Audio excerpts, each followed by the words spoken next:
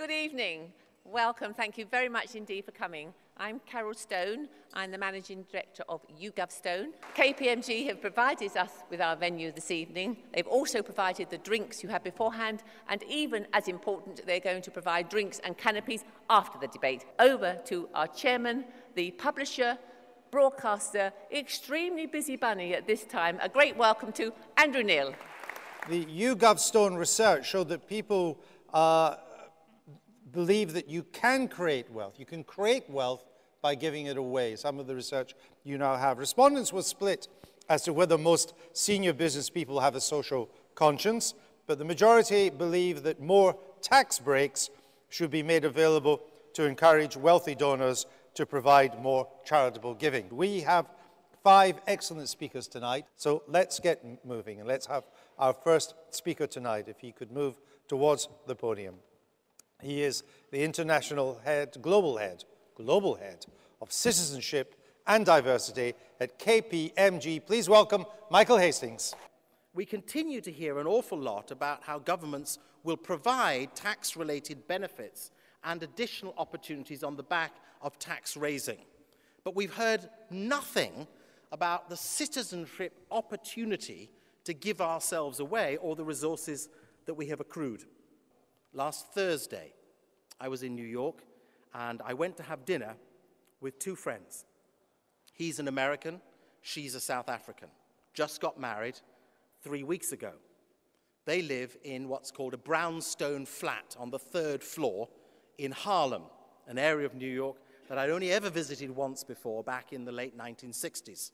But back I went into the pounding, beating music of Harlem in New York to experience the delight of every ethnicity possible and every type of person throbbing the streets. Go up to their flat and spent the evening discussing how, for a man who earns many millions but lives on 4% of what he earns and gives away 96% every year, to fund the 255 children's private education in South Africa that he committed to when he was 30 years of age, and now he's 33. And why are they living in a brownstone flat in Harlem? Why did they spend their honeymoon in a motel in New Hampshire, not a fancy location in the Bahamas? Because, as he said to me, every penny I spend on myself is a penny I can't give to the orphans. I'm only looking at now from the corporate point of view, And for me, it's all about creating sustainable value. I look at this, and our CEOs look at this, as a business strategy, a very powerful, positive business strategy. There is, in my definition, no giving away. We just don't do it. We create value for both, consistently, for both the grantee and the donor, in this case, the corporations. And we have to think about what kind of wealth are we talking about. And I suggest that we need to widen the wealth brief and understand that so long as an individual we manage to see to our own personal needs and progress in our own dimension in terms of security and wealth, we have to be very cautious not to leave behind too many vulnerable people in the very communities within which we live and we belong, i.e., well-being is systemic. No one on their own will ever have a quality of life if they don't contribute to the well-being of their community.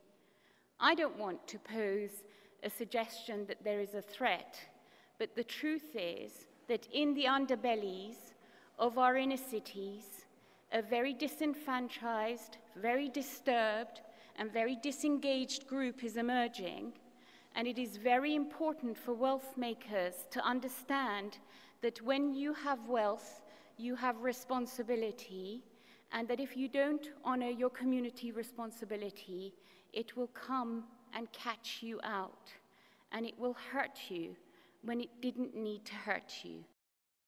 We did a massive global study last year, 7 countries, about 20,000 people. 84% of people believe that business should have as an objective more than just profit. They want businesses that stand for more than just profit. 74% of people believe that they have it as a duty to censure and punish those companies that they don't believe are socially responsible and are doing good things. And 74% of people believe that the most successful businesses in the future will be the most sustainable businesses. We did a sort of vaguely scientific thing where we looked at the 100 companies that people in the US view as the most, the best performers in terms of corporate social responsibility, and we tracked them looking from 2000 to 2009, an index of their share price performance versus the overall US stock market average. They index 180 versus the overall average, the stock market index at 100. So it's actually saying and suggesting that it will deliver. And I think the other thing is if you look at some of the most respected and talented and brilliant CEOs in the world, they've actually made it a personal commitment and vision and mission of theirs to be much more socially responsible as businesses. An enormous amount of corporate philanthropy is well-intentioned, but actually isn't very good.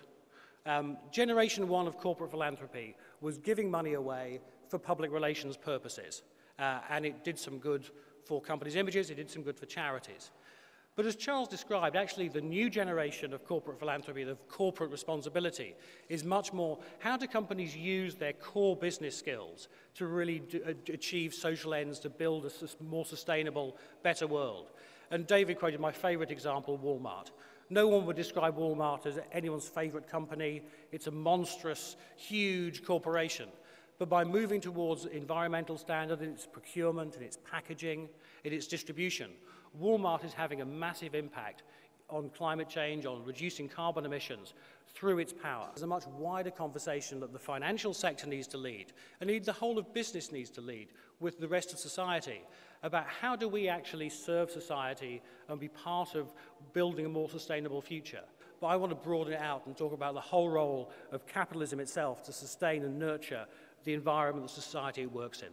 Have you given consideration to the suffering that can be caused as an unintended consequence of getting, specifically aid service delivery, specifically about human-based philanthropy?